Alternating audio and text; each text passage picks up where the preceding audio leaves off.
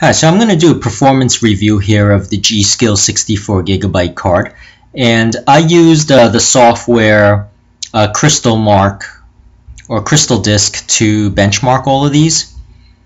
So you'll see I use CrystalDiskMark 3.03, and I'm going to go through and compare it with three different types of SD, HC, SD, XC cards that I got. So the main one is the 64GB G.Skill, and this was the cheapest. I got this for $28 the first time around, and $24 the second time around. And when I benchmarked it, this had the best price to performance ratio. It was really a great deal. And I'm going to compare it to the 16GB Sandisk card that I have, as well as a 32GB MicroSD Sony card that I have. These three is what I'm going to compare it to. So let me bring up the benchmarks.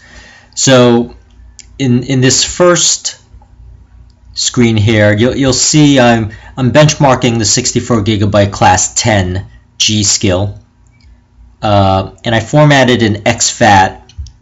And in this screen, I formatted in FAT32. So you'll notice there is a big performance difference between formatting in FAT32 and extended FAT. And extended FAT will allow you to store files that are greater than 4 gigs, while FAT32 only allows you to store a single file as big as up to 4 gigs, filling up the whole card, but one file at most can be 4 gigs. Though I think I did this for my phone, so I'm not going to store a lot of files that are 2 gigs or 3 gigs or 4 gigs on my phone card. So I'm gonna leave these up here, and I actually got the G.Skill 64GB.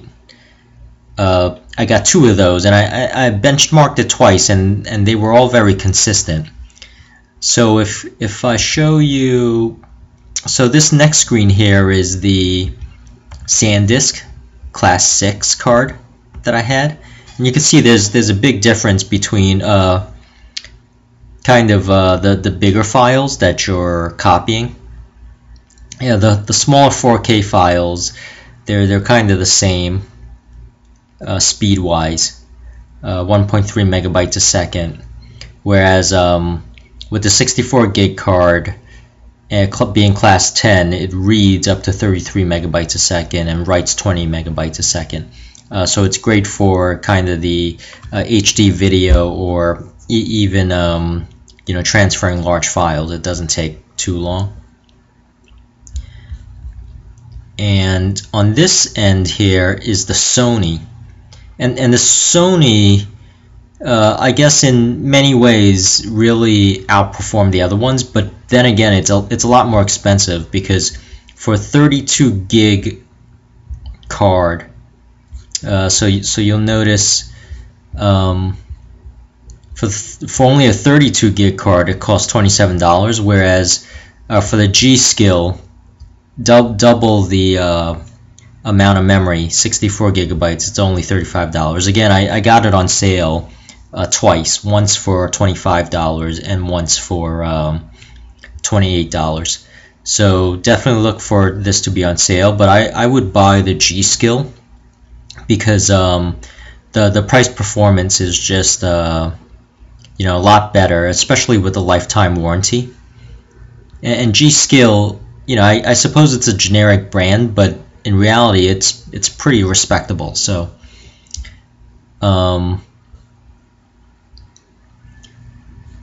and here if I scroll down further, so I'm just going to ignore the Sandisk 16GB Class 6 card now, because most of those are obsolete, but I just wanted to show you the comparison of the speeds between kind of an old card you might have versus these newer cards. And yeah, they definitely copy files, twice as fast, and read files, 3 times as fast. So I'm gonna leave up the G.Skill here and the Sony. And here, I mentioned I bought 2 G.Skills. So this is the second ones that I benchmark, and this is the extended FAT format. So I'm gonna show you kind of the FAT32. So you'll see the second one I bought was actually a lot faster than the first one. They were slightly different models actually. The G.Skill 64 MicroSD cards that I bought. So you'll see the second one that I got was actually comparable to the Sony. So, but I mean overall it's about kind of it's not too noticeable in speed when you're actually doing actual file copies versus doing benchmark. So, but definitely, in my opinion, I would recommend this G.Skill card. And if I go on Newegg, you notice this was actually the slightly different model that I have. And of course, this is 15%, so this one already is $28 or yeah, $28, $27 free shipping. So alright, that's that's basically all I wanted to cover here, and I hope this helps in your decision making. Let me bring these up here. Whoops. So let me just yeah, so thank you for watching.